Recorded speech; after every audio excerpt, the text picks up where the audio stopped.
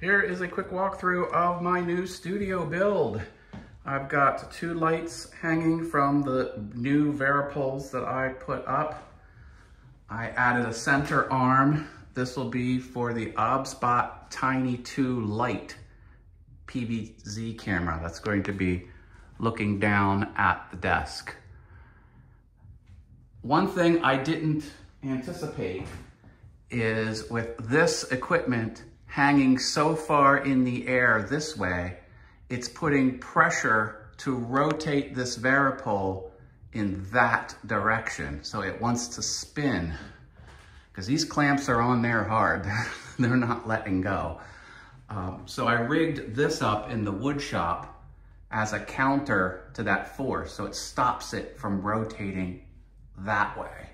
It's ugly, but it works. It's just tension. You know, I did put cardboard on the top so it wouldn't scar the surface. I have artwork here that'll go on the walls, add to cart, and 4.5 stars. I just wanted it to be half so you knew it was a rating system and wasn't like, you know, military rank or anything like that. Ignore the garbage here, ignore the garbage there. I'm gonna find a place for that. I've got a green flood lamp on the back. Most of the equipment I already had on hand.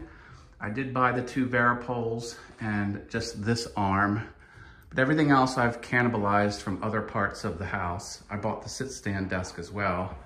This will kind of be what you see on camera with the, remember, imagine the artwork in the background. You know, you don't realize that a shot like this, a final shot like that, has someone looking at all of this gear. And of course there'll be a camera on a tripod there. Oh, look at that. That's my nice craft desk, which I finally finished with the walnut trim around the edge. Super solid, but that's not what we're here to talk about.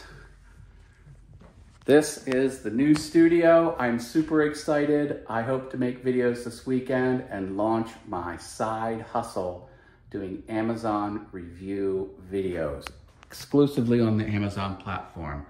And this is kind of what you'll see. I'm digging it. Hope you dig it too. Let me know what you think.